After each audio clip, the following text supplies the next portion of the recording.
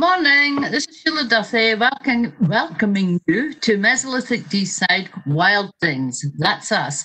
Today we're going to look at plants, and I'm joined today by June Armstrong, who's saying Hi. hello. Morning. Ali Cameron. Hello. Pamela Fawcett. Hello. Rosalind Hay. Hi, morning. Elaine Lindsay. Morning. And Carol Reid. Good morning. So, first of all, this whole project started because I was out and called the plant that you can see on the first slide a Carol Doddy, and that led to a great conversation about plants, and Ali had the notion that we might try to do something about plants. At the beginning, I'm going to say that we are not archaeobotanists. We're no kind of botanists, and a lot of the plant names escape us. We may have known them when we were in primary 6 and primary 7, but they've gone now. Anyway, to start off, we're going to look at what Scotland might have been like after the Ice Age, and this is what they call a relict landscape.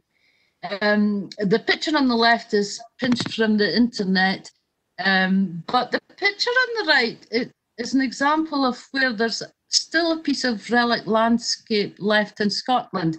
It's up in Invernaver, up in the north coast of Scotland. It was a site of special scientific interest, but it's had that taken away from it. But here you can see my friend Hazel in amongst the dwarf hazel, and that's the whole thing about the relic landscape, is that everything's dwarfed. You get dwarf juniper, dwarf plants, dwarf ground plants, just like when you go and climb up a hill. So that's my friend Hazel in the hazel, and these are the hazelnuts, who will become a recurrent theme. So I'm moving on to the next slide. I think I hand over to Ali for this. So when we were thinking about doing this talk, we decided that we would look at excavations that had taken place in the area and make a list. So Sheila made a list of all the seeds and pollen that were mentioned in these sites. So at Nethermills, James Kenworthy's site excavated in the 70s and 80s. At Warrenfield, the Murray's site with Shannon Fraser, that there is already a talk on the YouTube channel about, and the Mill Timber site, which was the AWPR. And again, Kirsty talked about this site, so you can get more details in publications and in the talks.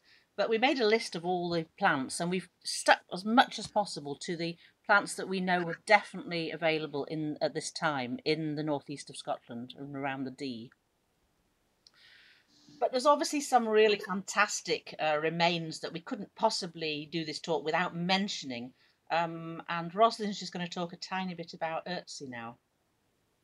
I was lucky enough to actually go and see Ötzi when I was on holiday in Italy, and the finds were fantastic. But it actually took them 20 years to find his stomach. I think they found it with a new radiographic technology. But they found ibex meat and fat, red deer, and einkorn, and traces of toxic fern, and that was all they found in his stomach. The fern, it was either thought to be he'd ingested it for parasites, but more possibly just to have wrapped his food in to carry the food, and just traces had gone in his stomach. He was carrying birch fungus, which would have been used as an antibacterial, possibly for parasites, which they thought was the oldest medicine kit they'd ever found. He had a woven mat grass, mat which was made from swamp grass carried. His clothes were made from hide and braided grass, and they were stitched together with grass fibres and tree bast. The shoes, they are fantastic. You can see them in the slide. The inner layer was string netting made from lime tree bast, and the dry grass would have been stuffed inside. The outer shoe was made from deer hide, and it was tied onto his feet with bast string. And he carried tinder fungus, which presumably would have been used to start fires. Okay. So that's Rosalind, you're mentioning bast there, tree bast. yeah. It was sort of the layer under the bark. Possibly Elaine would be able to give more information. They would have cut it, and I think they soaked it and then dried it and wove it together. Do you know about it, Elaine? Yeah, that's exactly right. So it's just inside the outer bark, and they use that a lot for twisting into cordage and such like. Very strong. Okay. So I imagine that's why it would have been used in the shoes. It would have been really strong Mhm. for the shoes. Yeah.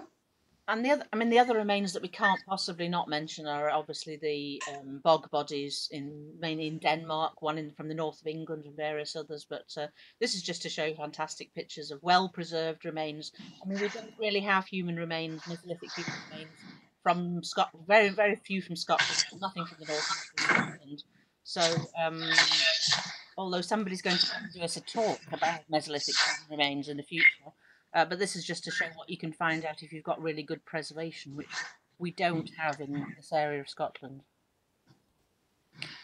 And so then just very briefly, the evidence that we've had. So I was mentioning that we had the 3 sites that we looked at and listed. So these are some of the plants that we have from the Warrenfield excavations. And we're going to talk about them in more detail later. The mill timber excavation, again, there's a range of different trees and plant remains. As Sheila said, hazelnuts occur everywhere, and at nether mills too, mainly tree remains. I think, Ali, what's important to say at this point is that these are the excavations that we know about, and there's actually very scant evidence within the archaeological excavations of the actual plants that were there. Some of these are quite they're small traces. For example, I think the violet at Warrenfield was something like tiny seed pod or something. So really, it's not hugely convincing sometimes on its own, what comes from the excavations. But probably what's more convincing is what comes from the Deeside pollen records, where they're able to take a core down through, is it maybe through peat mostly, or through soil, and then take it out and look at the contents under a microscope. And that's where they found these examples that are now on the screen. Examples of stuff that you can still find going out and about today. So the one that fascinates me is the horsetail, because that is, or mare's tail, one or the other.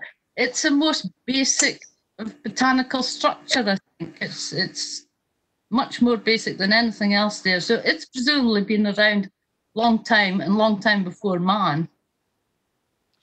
The interesting thing about pollen is that it can travel a long distance, of course. So when you're looking at these pollen cores, you're looking at an area, quite a big 100 kilometres or whatever area around the core. Whereas with seeds, they don't go too far. So when you're finding seeds, particularly things like charred seeds within a pit on an excavation, you know that they've been in a very close proximity to that pit and probably incorporated into the pit, maybe as discard from a meal or from processing or... but we were looking at obviously quite a big range of evidence here, which is really nice. Mm-hmm.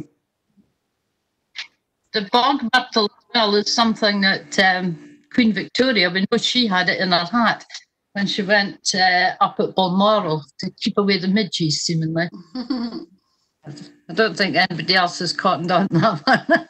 Well, it hasn't been. It's a midgie repellent.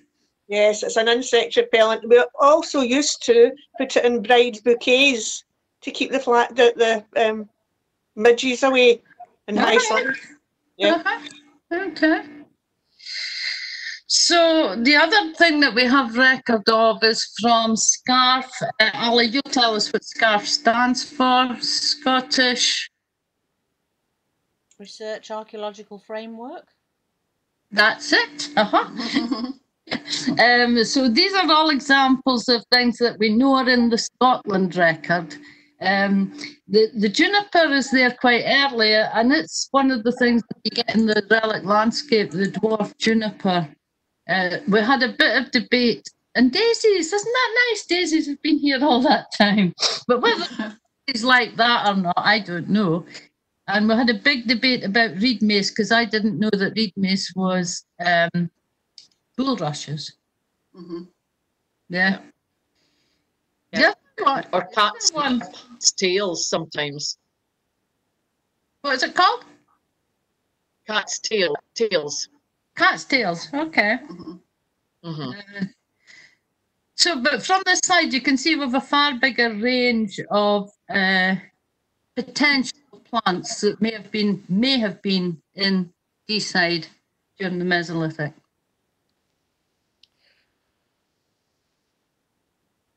Even plants that were deliberately brought onto Mesolithic sites by humans may have been collected for other purposes. Most wild plants have many potential non-edible uses. They may be used as medicines, cosmetics, toys, or for dyeing, bedding, construction, tools, fuel, bedding, cordage, utensils, basketry, and hunting poisons. And some species might have become deposited on archaeological sites as a result of these activities. And I think that's the really nice phrase, obviously, that comes from this publication, that, and this is what we're going to be talking about now, isn't it? We're going to all talk a little bit about these different uses of plants. So, June, are you going to talk about the edible plants? Well, yes, I'll have a run through of some of these. The cleavers that we know as sticky willy as well. They can be added to soups and stews, and the young tender shoots can be boiled and buttered and just used as a side vegetable. And the seeds can also be ground into powder, and you can make a cleaver's coffee, apparently. But, right, that's quite amazing. But whether that's something that the Mesolithic people would have done or not, I don't know. I don't know at what point that might have been discovered.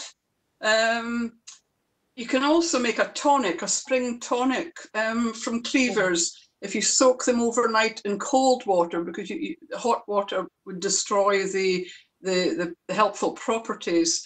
But if you make an infusion overnight, you can use it as a cleansing tonic, apparently. So it's and obviously once you've heated the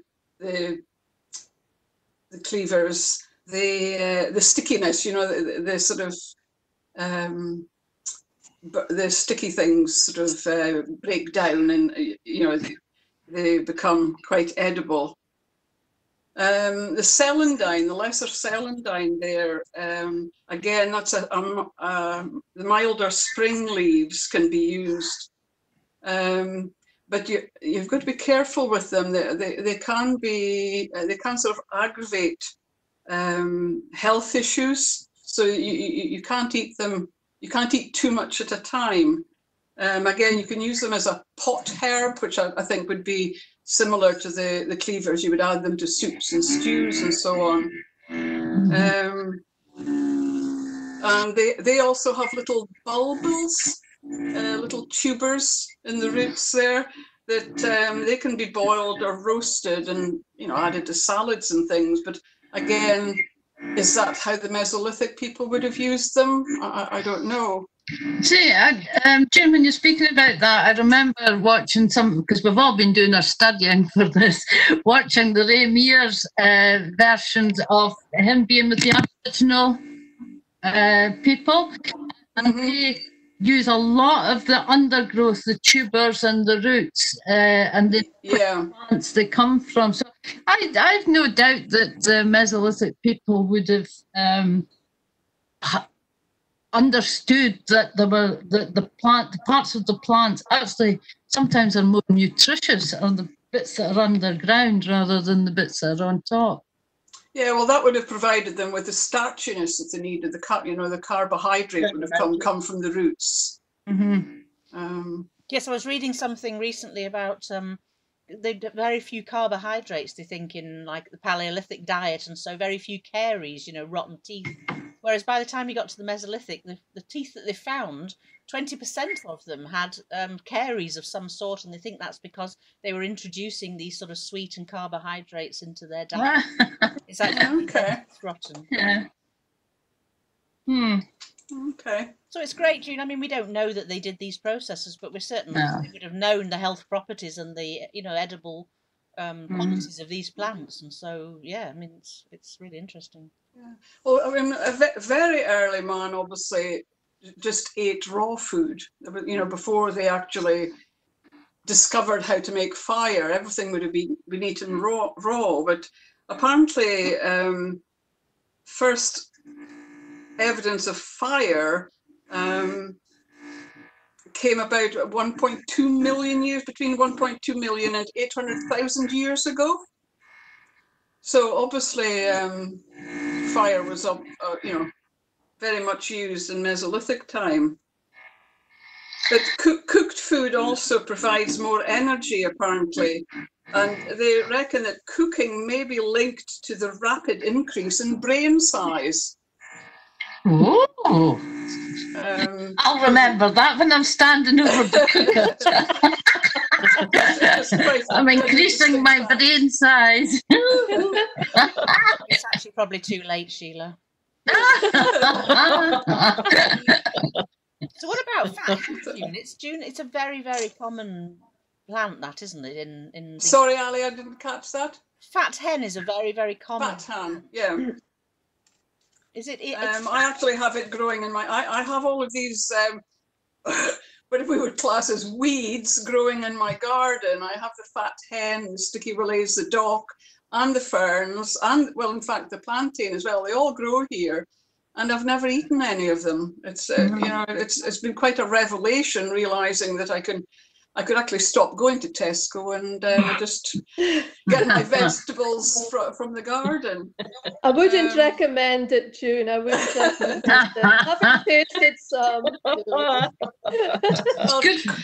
Good for coincidentally, just last week, a friend of mine who's not connected to Mesolithic Deeside made ground elder pakora. And she actually sent some down for me, and they were very tasty. But I mean, it could have been any green leaf. It could have been spinach. You couldn't tell that it was ground elder. But I mean, I ate it, and I'm still here. I survived. I like this. One of the books I looked at showed that fat hen was in Gaelic, or Gaelic. We better say it properly. Gaelic, known as lazy man kale. So it was something that you didn't have to grow; it grew itself, and you could use it as kale. I thought it was quite interesting because that's only going back a century, I would think. That's still being used anyway. I presume it was called fat hen because it was used to feed poultry, to fatten up poultry. Because it's actually called goose foot because it's shaped like a goose foot, the leaf. So I presume fat hen came from the fact that you would have used it to fatten up your poultry. Would it? Makes sense. Quite possibly, yeah. Yeah. But I don't know. I'm just. We know what docking leaves can be used for. We'll not go into that here. Well, yes, actually, dockins, as I know them, have many uses. The young leaves can be cooked like spinach. The seeds can actually be boiled into a mush, like a porridge type dish, or ground up and added to flour.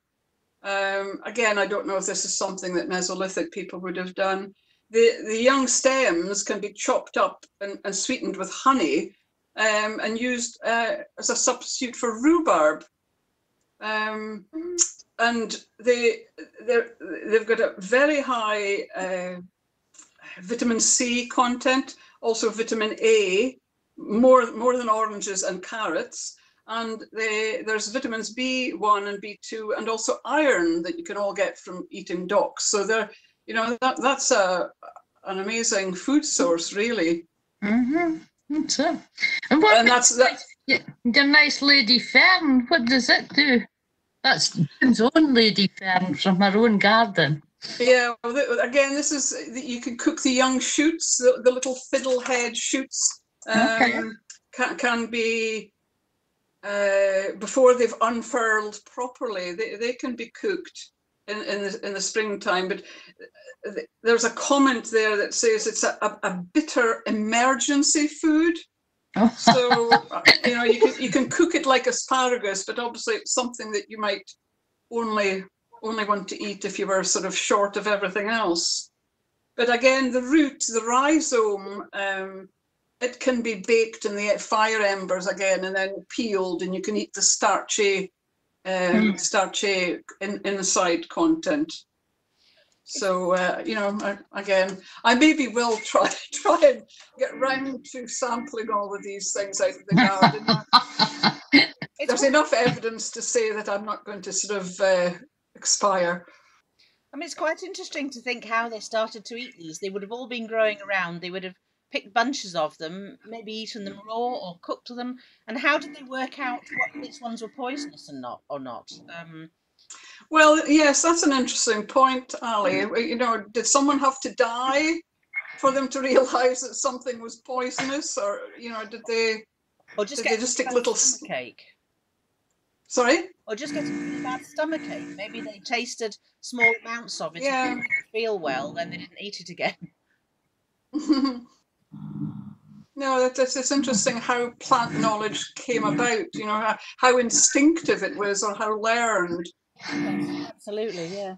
I mean, if we move on to the next slide, Carol's going to talk us a bit through the sort of medicinal uses of some of these plants that we know. Yeah, I think it's fantastic to learn as we've been going along what some of the medicinal qualities the plants that we have even around today actually have. From the research that we did for Warrenfield, Mill Timber, Nether Mills, the plants that we learned about that was available then, and some of them still available now, was just as was mentioned before, fat hen. That was used, the large leaves were used as a poultice to soothe burns. The daisy, as we mentioned earlier, that was to heal wounds and stiff joints, if given as a drink, a tea infusion. Bilberry, as you see on the slide there, that one was for vascular problems, things like hemorrhoids, varicose veins, also for eye treatments, gout, diabetes, osteoarthritis, obviously for joints, again given as a drink, a leaf infusion for sore throats and respiratory complaints. I think, Carol, you saying that about bilberry being used for hemorrhoids, we kind of forget that Mesolithic man would have the same sort of minor medical problems that we have. Dandelion, common dandelion, was a diuretic, a detox for the blood, the kidney, the liver. The white sap also cures warts if you put it on warts. But mostly for urinary disorders, they would have had that too.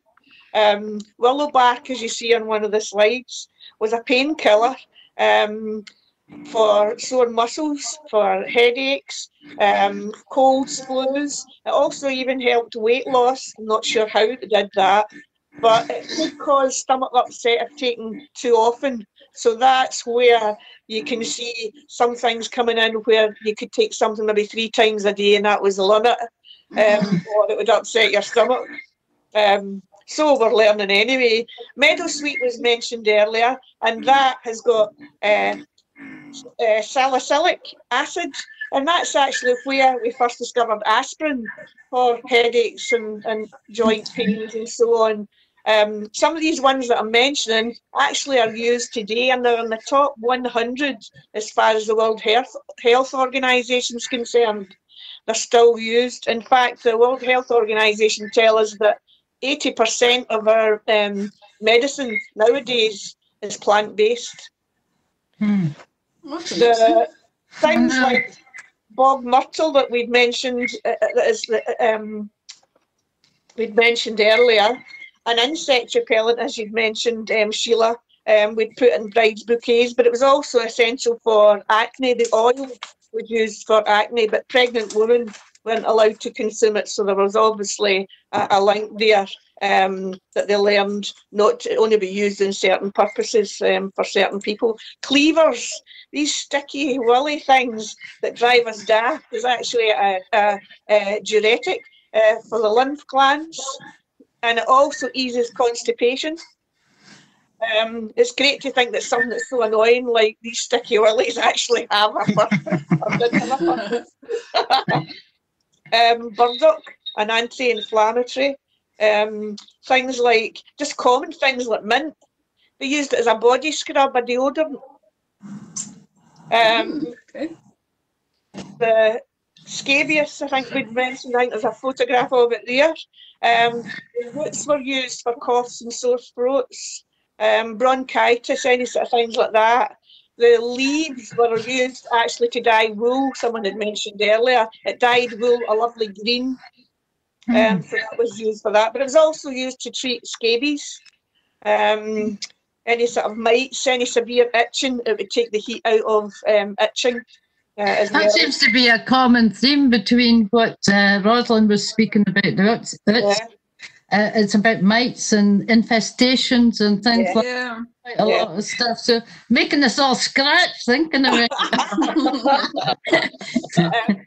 You wonder, Carol, if there was somebody who knew about all of this, you know, within each group, or whether, you know, whether there was like a medicine person. I think it would be taught, you know, everybody. If we look at it from the point of view that we have learned that when we think about Mesolithic hunters gatherers, they're eating berries and fruit round about as they wander, and they're killing animals for meat. Children would have been picking things off of bushes and so on. There would have to have been an early, you know, teaching, you know, from, you know, onwards to be able to recognise what was dangerous, as you'll go on to speak to in a minute, the poisonous, and what was actually edible, or actually what was used to be able to help them, whether they had a cut or so on. An example would be lichen, which is still about today, obviously. We're told that was used for old man's beard, as it's sometimes called as well, that's got the properties of being able to be to hold water or any fluid 5 times greater than a bit of cotton wool. So it was used for wounds and things like that, to pack them, to be able to soak up things. And also I would think for, you know, any sort of ulcers, ulcerated skin or anything like that as well. Nettles were used for arthritis. They would actually make a poultice and put it round the joints. So from very early on, it's been used for its stinging quality from that point of view, although it's been used for other things, like making string and different things like that. But that was the medicinal. There's a lot more, you know, different ones.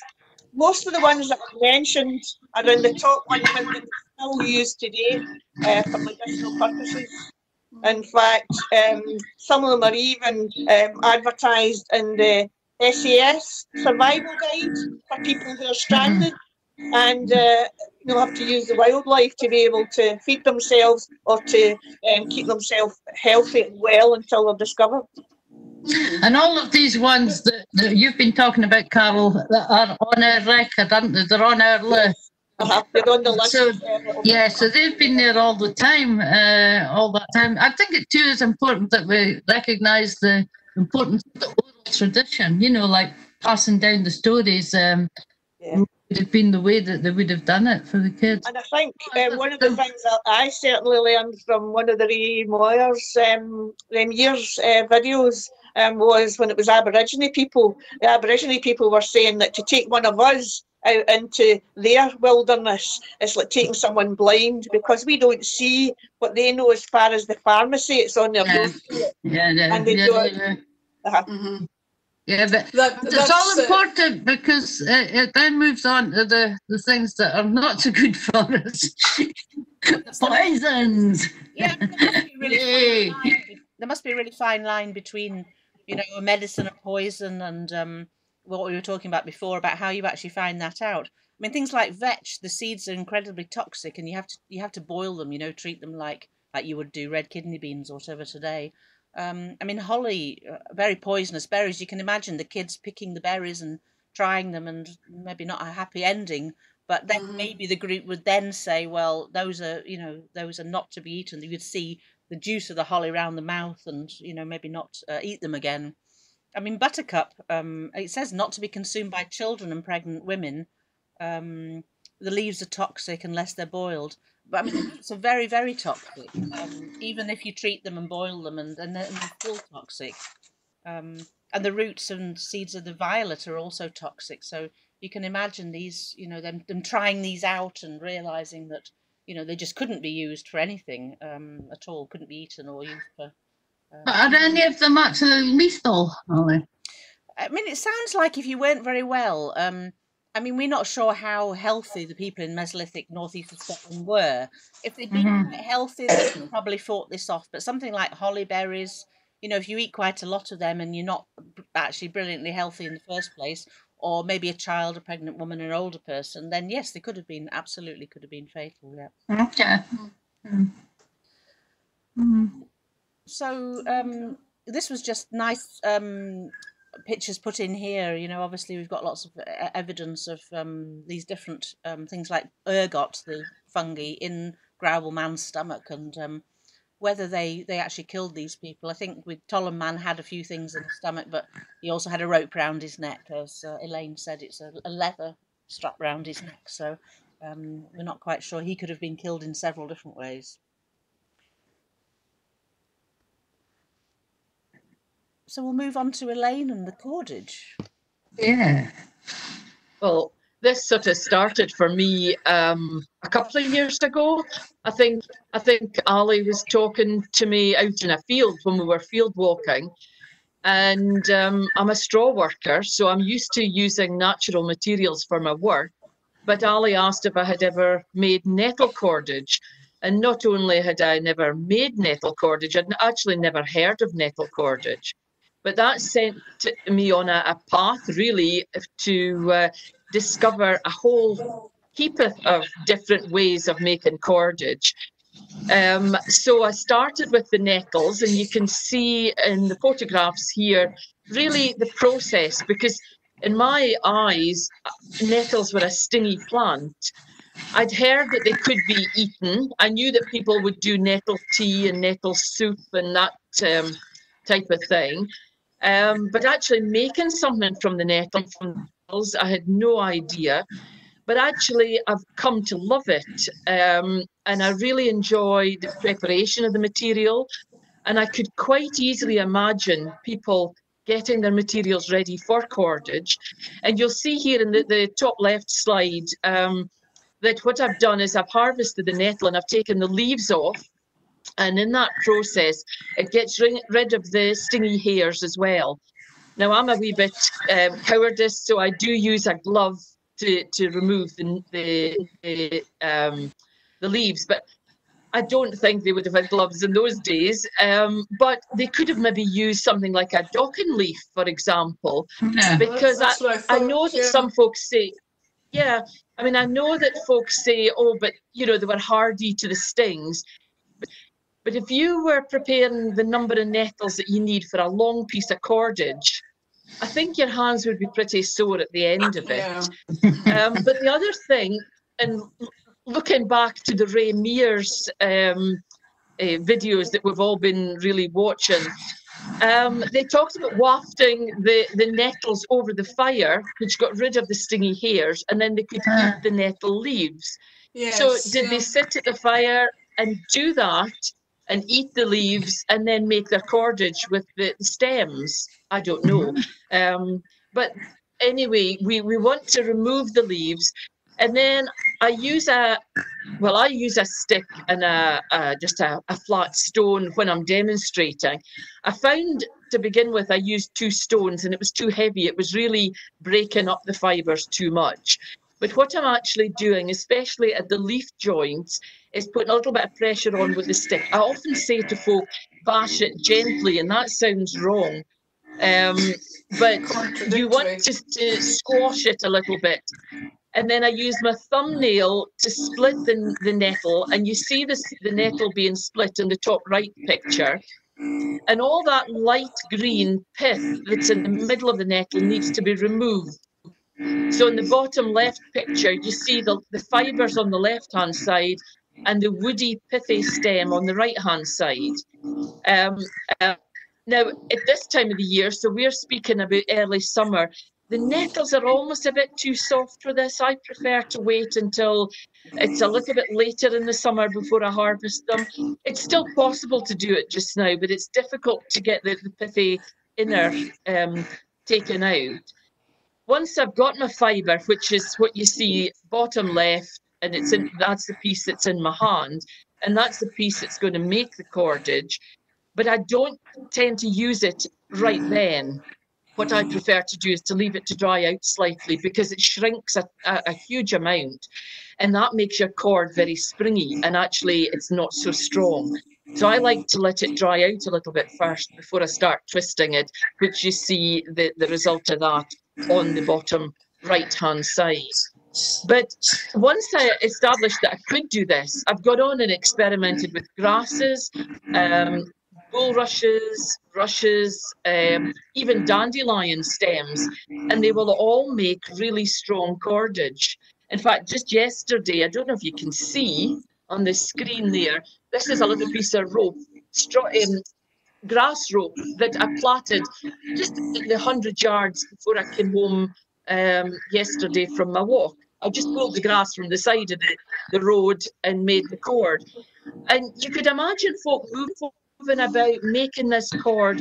You only need short lengths of grass, so you can keep adding to the cord as well, so you wouldn't have to make, you know, yards of it for a long period of time.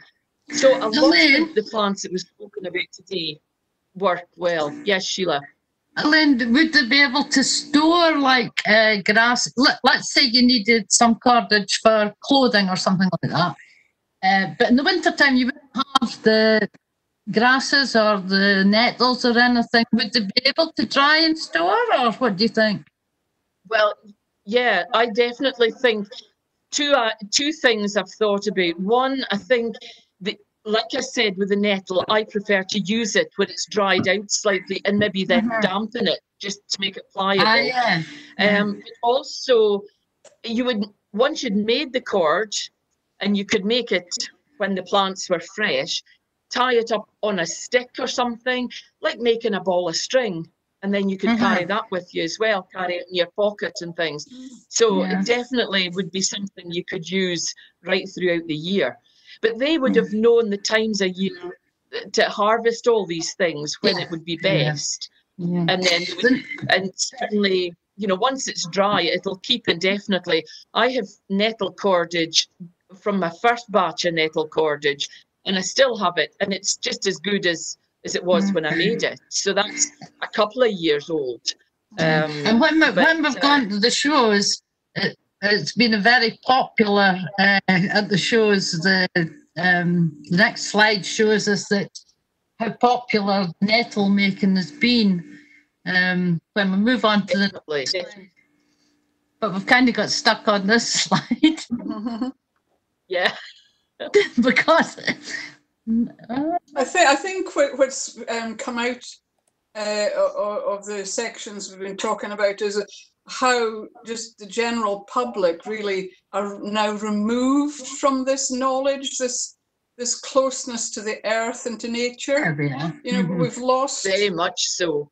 You know, but yet there seems to be a desire for it, as you say, Sheila.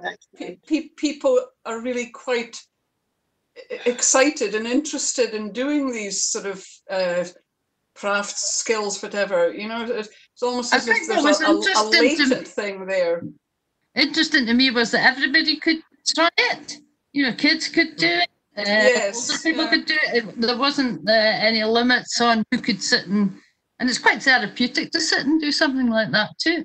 Definitely. Something the family could do sitting around the fire of an evening or whatever, you know, sort of do something productive. And these things would have gone on for a long time. You know, I know in the early 20th century, they were certainly making grass ropes to make horse halters and that type of thing. You know, so it was a skill that just was passed down for thousands of years, really. Yeah. And then we move on now to basketry, which is sort of a grander or bigger version of much the same thing, but it's about using the resources that we have.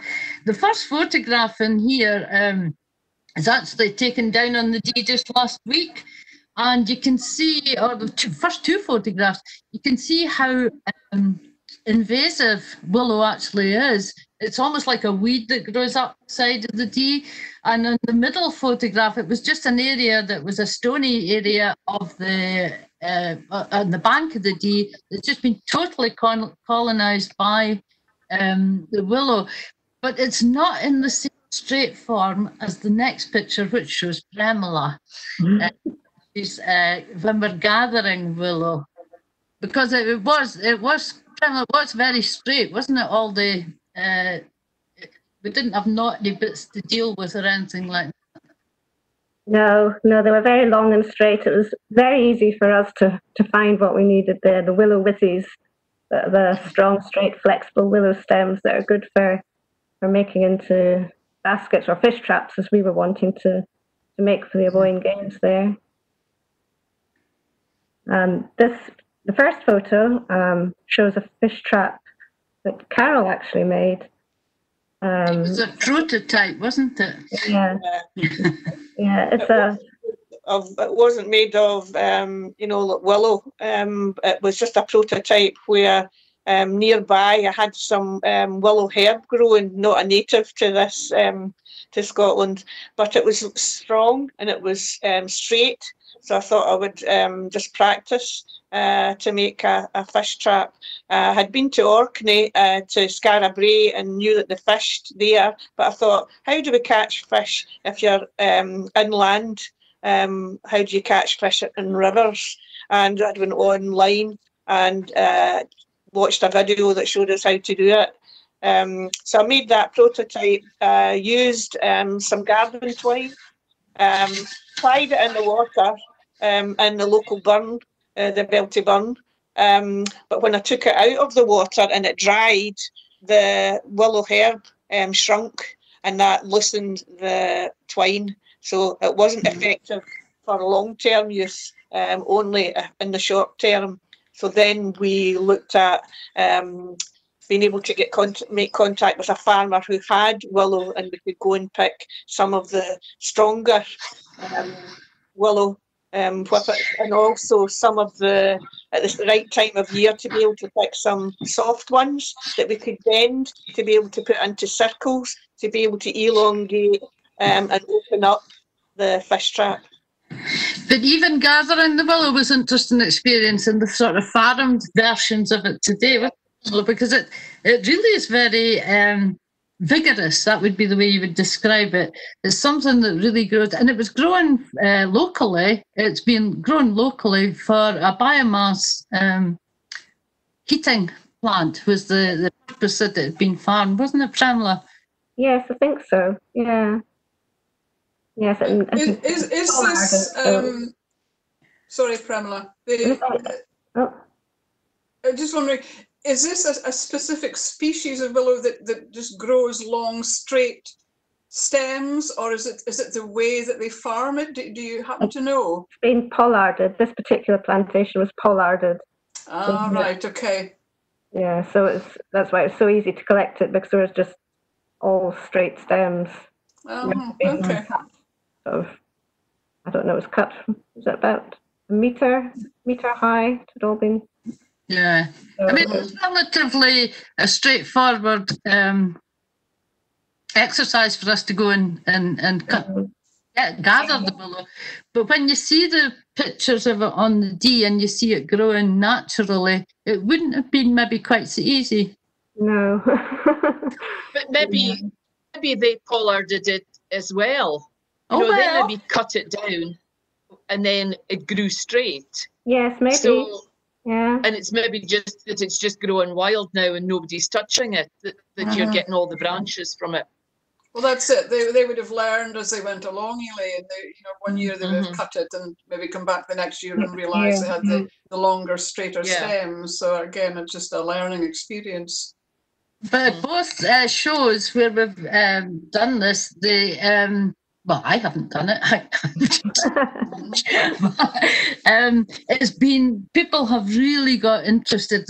Similarly with the nettle, making the string, they love seeing and they love looking at how these are constructed. And at the end of it, you've got a product. Mm-hmm. I don't know if the fishing gillies on the D would be too happy with it, but it brings the history to life. Yeah. Sorry, Pramila? I'm just saying it brings it all to life for people. Mm-hmm. Yeah. Mm-hmm. This is a funnel trap in the picture here. It's got two parts. You've got the main body of the cone shape, and then you have an inverted cone, which fits on the top like a lid. And the fish swim into the cone, the inverted cone, and then they can't find their way out again. Very simple. But clever as well. Have you ever caught anything from it? I caught our kitten once when I was trying to make some kitchen and get into it.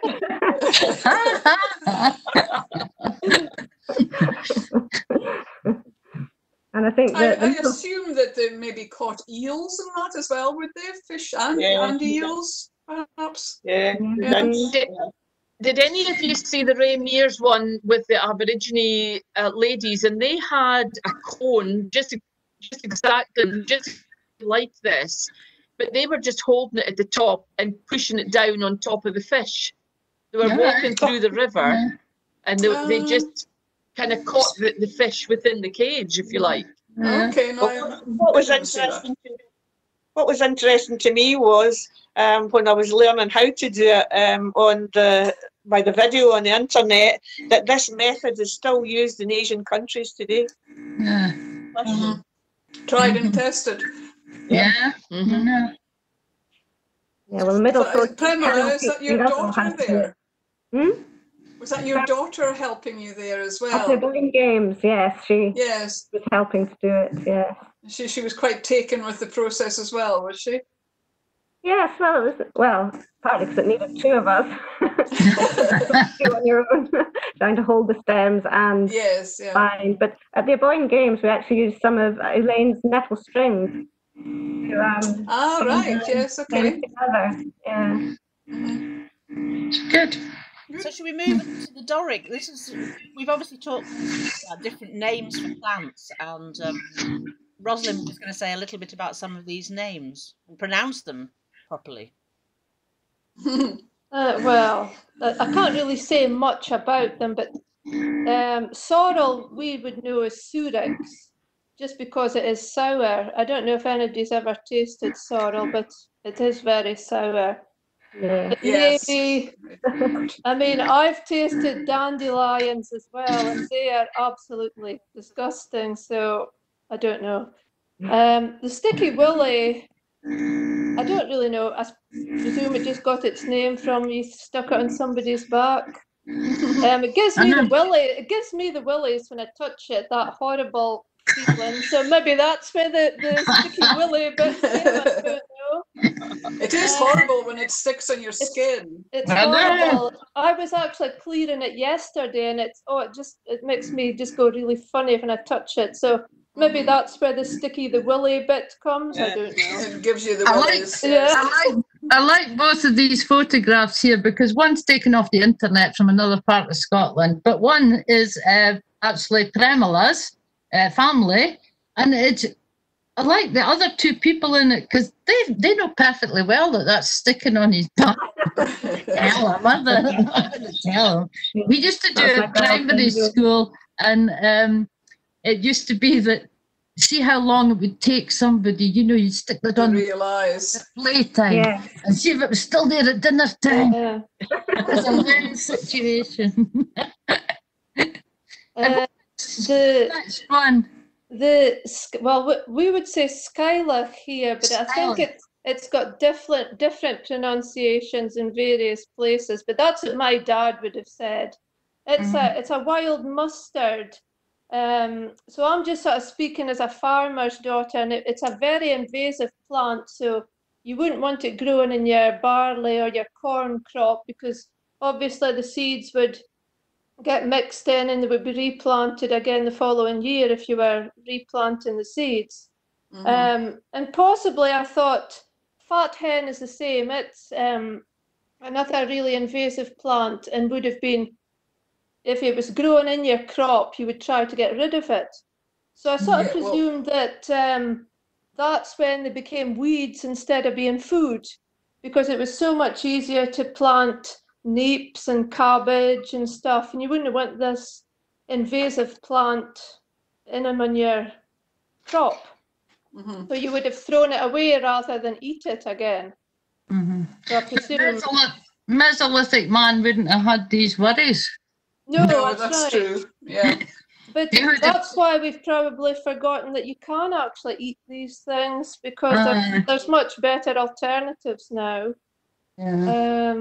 Well, the rodden tree, I presume everybody knows it's called rodden, do they? Or is it just, I presume. I don't know. Is that a Doric? Is that just in the Doric, or is it Scotland-wide, the rodden for the rowan? I don't know. It's certainly... I've always known it as rodden. Up this corner, it's rodden. Well, I think it was one of the ones mentioned possibly being around, wasn't it, Sheila? It's on the list, so Yeah, it's okay. Yeah. Well, it's edible, and you can make jam and things like that, but it'd be very bitter, and you'd have to know how to cook it before you could actually eat it. Yeah, it makes a nice jelly. Yeah, makes a nice jelly to go with game. There's a lot of folklore about rodden trees. Obviously, the witch one being the favourite. You would plant a rowan tree on the farm or something. It'd be very unlucky if you cut a rowan tree down. And of course, they're an indicator supposedly for the winter ahead. If there's loads of berries on the rowan tree, it's supposed to be a bad winter coming up. Oh, I've heard that, Rosalind. Yeah. But what's interesting about that as well is that it can be made into a musical instrument. Yeah, they're very good for carving, and it would also be used for making walking sticks and spindles, things like that.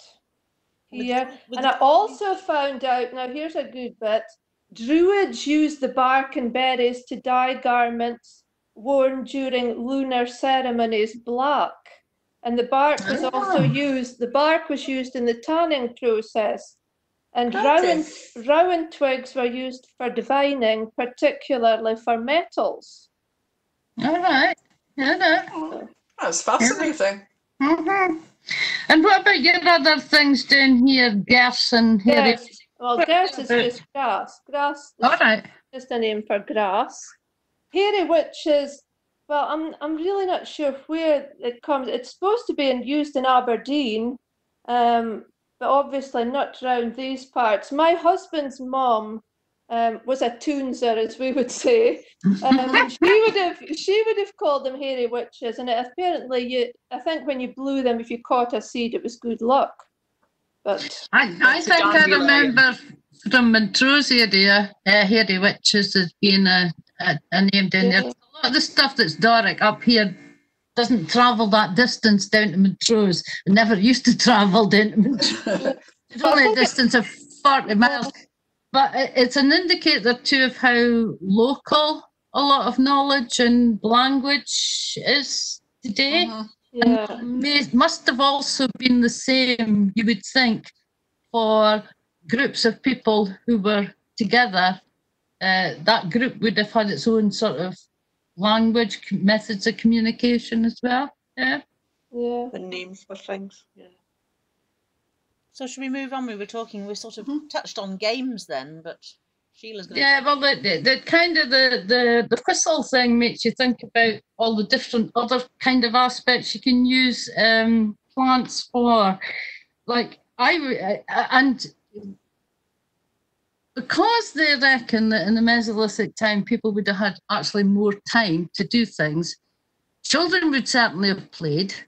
Adults would have probably played as well, because I think you find that throughout all humanity that play, and animals, they play.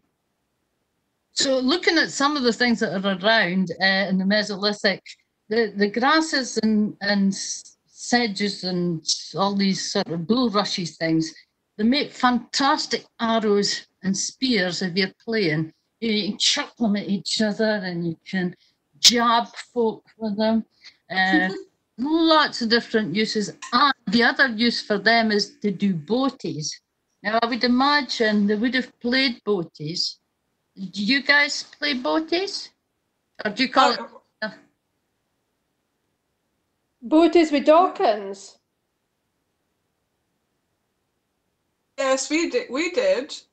You used to fold it over, but thread the stem through the, tear a little bit through the leaf, fold the stem through and make it so it looked like a little boat with a sail. That's very posh. Did you do boaties? We just put the stick down, well, usually at a bridge or something, and then you put it like what folk call poo sticks these days. Boaties was just, you drop it at one side of the bridge and you go to the other side and see who's come through first.